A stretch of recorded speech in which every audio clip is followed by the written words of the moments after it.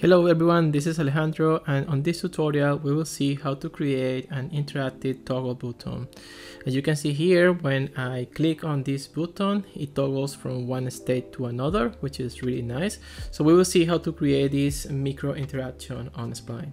Alright, so the first step will be to create our toggle shape, right? So I'm going to use this same rectangle that we had here, and I'm going to adjust the size. This is going to be 128 as width and 64 units as height. Then I'm going to add round corners and also extrusion 8 units and also 8 units on bevel and seats size, right? And then I'm going to add the font. I'm going to move the light to this side. Now I'm going to create a sphere. This sphere is going to be maybe something like 48. I'm gonna make sure to put this on 32, 0 on Y, and maybe something like 28. So it's gonna be a little inside there, but we will never see that. So let's go back to this view here. So now that we have our shape working, let's just start adding a few other items. So we need a background object, which is going to be just a really huge rectangle. We're going to reset its position and we're going to put it, we are going to lock this object, but you know what, for that let's just make it even bigger, something like that. I think that will work. Then let's lock it, that's going to be our background. So let's change a little this background here to make it a little darker. So this is going to be maybe something like that. So this button is going to be a little darker, perhaps something like this. Yeah, I think that should work. So let's use like an overlay here for this material. Okay, now let's put it more like this.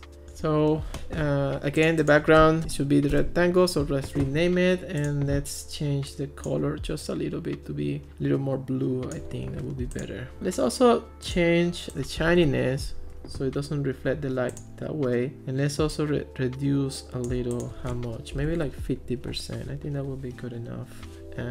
Now let's increase, actually, you know what, maybe like 70 should work, and do something like this.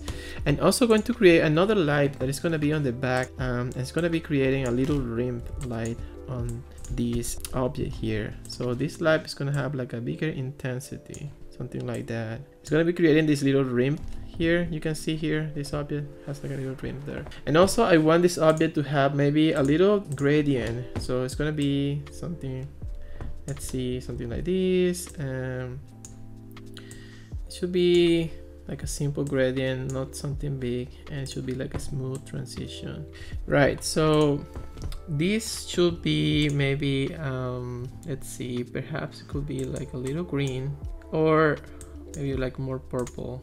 Yeah, some purple here as well. Maybe you can put something like that. So yeah, this is gonna be, it's gonna be something like very subtle. It's not gonna be affecting that much of the shape. And let's just keep playing a little with the values. I think perhaps it could be more like this. Maybe it would make more sense if we change the color of this sphere. So let's go with the sphere now. Let's also use overlay here for this sphere. I think for the sphere, I actually don't want it to receive that much light from this, so I'm going to reduce it a lot. And then for this base color, I think we can use like a gradient here as well. So let's use a gradient that is perhaps something quite like this. Let's make it smaller.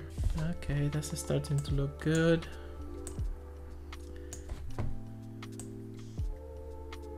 Yeah, something like that. And then let's change the color, right?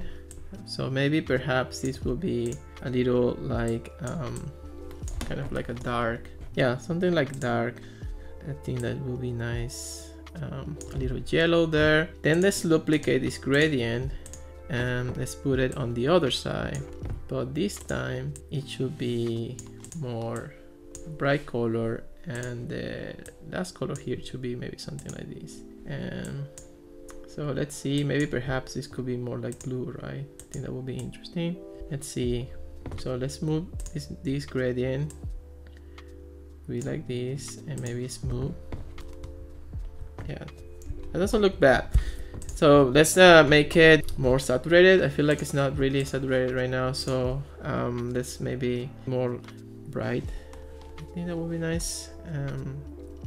Yeah, so that means that this other color could be even more, yeah, something like that. That would be cool. So it could be maybe a little bluish, maybe. Now this one feels like it needs a little more saturation as well, so let's give it a little more. And let's adjust a background here. So now we have, all right, so we have like a first state for this sphere. So this is gonna be called a toggle background, and what we want is that we want to create like another state for these objects, right? But first we want that when we touch the sphere, it moves to this side, and when we touch this side, the sphere moves back to the original position. What we're going to do is that we're going to create a couple of cubes right in the front of everything. So don't worry too much about how they look. It could be something like this, and maybe it could be more like this.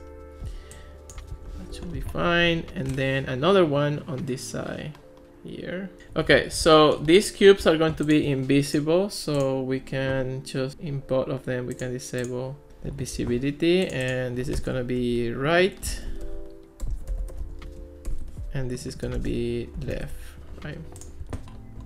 And also we're going to disable shadows so they don't cast any shadows, right? So now they're invisible. So what I'm going to do is that when you click on this, the left cube, we are going to trigger here. So when you click on the left cube, we're going to trigger a transition from the sphere, right? So mouse down event, and then we will look on the sphere, and we create like a new state for the sphere, and on this state it will be the opposite, right? So -32. Okay, so now when you click on the right cube, we will have another event.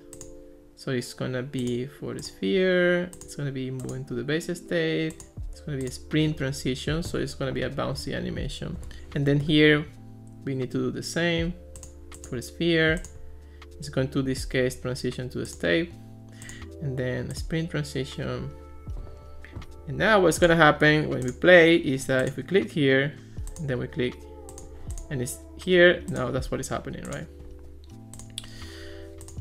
So actually the way I did it is not that nice, because then that means that I need to click the sphere. So I actually think it's better if when I click this one, it's going to move it to the state one, and when I click this one, it's going to move to the base state. So now if I click here, it moves there, so I always clicking on the empty space. So I think that's better actually.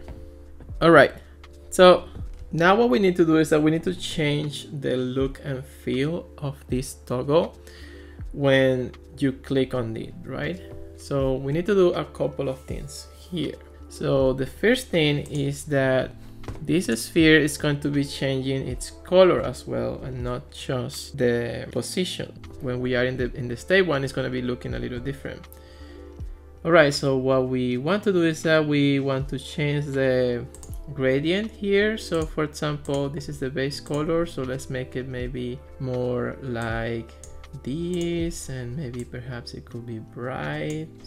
And also for the toggle background, we want a different state, and in this state we're going to change the color to be more like maybe something like this, right? Something more like purple.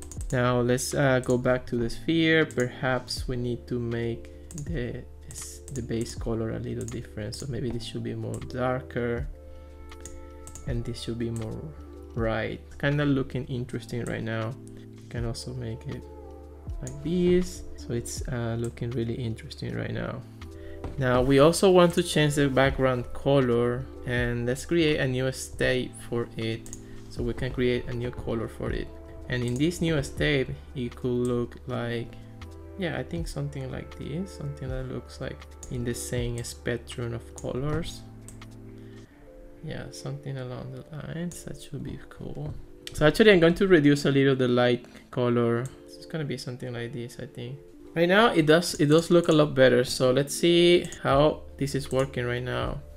So if I click here, it becomes bright, but now the other objects are not changing. So what we need to do is that when we click on the left side, we also need to add a background. So it's going to be changing to state 1, and it's going to be in this case a linear transition, and perhaps maybe 0.3 seconds. And also we want to add here the toggle background, which is going to change to state 1. In this case it should be a sprint transition. Now we need to do the opposite. So here, so it will be the same, the background. In this case it should be base state, and here it will be more like linear, and then 0.3 seconds. And now the toggle background, which should be again to the base state, returning, and then here will be a sprint animation. Okay, so now let's see if it is working. Okay, it is working, but I think I made a mistake. So let's see what is wrong here. So right now it should be switching to a different color. So I think what I did is I inverted the position of the state. So here it should be transitioning to base state, and in here it should be transitioning to a state. And now when we play this, it is changing. Yeah, that's super fun. Well, that's how you can build an interactive button like this. It really is that simple. But there is another extra detail that you can have in something like this, which is if you create like a point light, for example, right here, a point light, you can move the point light in the Z direction, and then we can change like the size of like the distance of this point light, something like this, and perhaps, yeah, something like that. You can see there. And now let's add an event to this light. So it's going to be like follow, right? So what is going to happen, if you put the light here, let's play, the light is going to be moving with your mouse. So now it feels a little even more interesting, right? Another trick that we can use is that we can enable hover rotation when we are in the play mode. So for example, I can go here on the export options and enable orbit camera, and then I can put here something like 10, right? I can also turn this to one touch, and we can disable panning. We can also disable page scroll. This settings actually works very well for like a mobile device, if you're looking this experience from a mobile device. So, and also the hover, it doesn't work for a mobile device, but the hover is more like for the desktop experience. So for example here, you can see that when I move now my mouse is kind of like following. In fact, if we change it to the default, which is 20, it might be even more obvious, right? You can see here, kind of like moving. And then if I click here, it's moving there, and it's still like following my mouse. So yeah, just a little micro detail interaction there. But yeah, that's how you can build this toggle. So feel free to keep playing with the colors and different lighting techniques, and you can achieve a lot more effects if you want to. Yeah.